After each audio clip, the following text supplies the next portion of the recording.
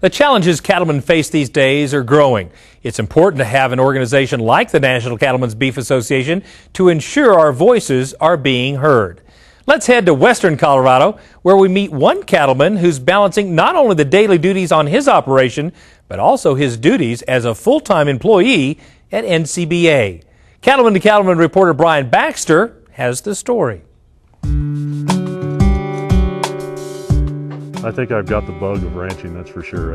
It's definitely kind of a family legacy and something I hope to continue. Dan McCarty's family began ranching in 1874 on the eastern plains of Colorado. After graduating from Colorado State University, Dan worked numerous cattle industry jobs before starting his own operation in 2007. I grew up in Colorado in a family ranching operation, primarily purebred seed stock. However, our roots in Colorado go back quite a ways. We raise purebred Gelbvieh and balancer cattle, and we try and raise and sell 10 to 15 purebred bulls a year, and we also try and sell 10 to 15 bred females a year. The McCarty Cattle Company sits in the Colorado River Valley and features some of the best views the state has to offer. But those views come at a price. We're at about 6,000 feet right now. Our yearling heifers run up around Marble, Colorado, on a pasture that's about 9,000 feet. So the altitude is something that we have to take into effect when we make genetic selections. As you can see from a lot of the land here, there's not really any flat spots, so that creates some challenges when you're trying to do stuff in the winter. It gets a little slippery. Dan's wife Morgan lends a helpful hand through her veterinary practice. As a licensed vet, she takes care of the majority of health concerns on the ranch and uses the latest technology to keep the herd healthy. She's one of those rare large animal exclusive veterinarians, so she only works on cows and horses pretty much, and we have a mobile practice, so she works out of her truck, and we've had it going about 3 years now, and we've had a really good response, and it's provided a real service to the cattlemen here in the local area. This was our small group of older cows here, and it's the time of year we need to pregnancy check them and give them all their vaccinations, so we just gathered them up and brought them down here to the corrals and ran them through. And it's kind of nice having a full-time veterinarian on staff because we get to use some different technologies with our cattle. We do AI quite a bit of our cows, and we utilize ultrasounding for pregnancy evaluation.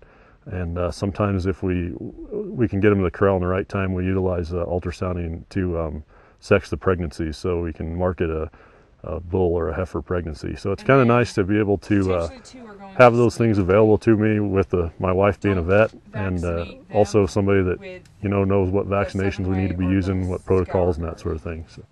Dan brings his ranching expertise to NCBA through his position as Associate Director of the Livestock Marketing Council and Field Services.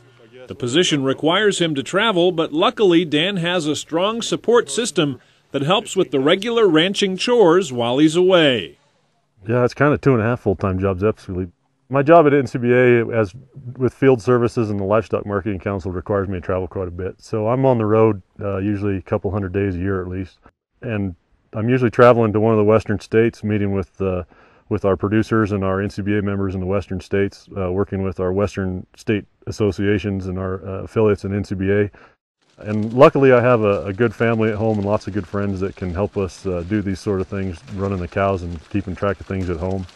Traveling gives Dan the opportunity to talk to local producers one-on-one about the challenges they face, as well as the importance of the National Cattlemen's Beef Association. I enjoy being able to go out with our producers and kind of talk shop with them and that sort of thing, and lots of times it's kind of a natural conversation, easy for me to talk to them because I know what's going on with them this time of year and that sort of thing. And I know sometimes it's intimidating to call somebody you don't know back in Washington, D.C. or in our office in Denver, and I can be that direct link, and I'm more than happy to visit with anybody. Providing that personal link to producers is a top priority for the association. Part of this link comes from the volunteer leadership at NCBA that has chosen to serve the industry both on and off the ranch. There's a lot of producers out there that maybe have a little more time than the others who are really involved. Our leadership is examples of those type of people that are really passionate about our industry and have found the time to go ahead and volunteer and make sure those connections in DC are strong and what we're doing is the right thing. It's important for cattlemen to be involved in associations on all levels, including the local, state, and national, because what those associations deal with are different type issues. Luckily, an organization like NCBA, all those people can be involved one way or another. So, you know, even if you don't have the time to do that, you can still pay your dues and make sure that your voice is being heard. But at least take the time to contact our leaders, our volunteer leaders in NCBA, and make sure that they hear your voice and that they're working on your behalf. NCBA members decide how issues facing cattlemen in the beef industry should be addressed, and the staff in Washington, D.C. is standing by to make sure their voices are heard. We have a tremendous team and staff back in Washington, D.C. that's really working on your behalf every single day of the year. They're addressing all the problems that you might not even know about, challenges that are coming down the line. The other thing that NCBA provides is great educational and networking opportunities for producers, and especially at our national convention, you can go and see all the latest technology, get up to date on the latest educational and research things that are going on in the industry. And it's also just a great place to go meet other cattlemen and visit about what's going on in the industry.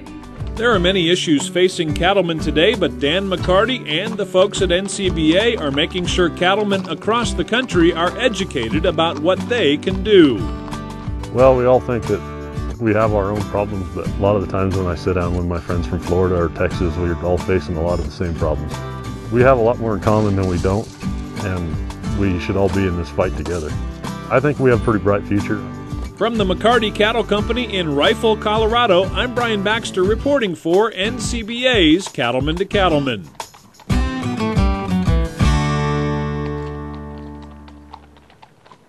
Getting involved is the most important thing you can do to make sure your voice is heard.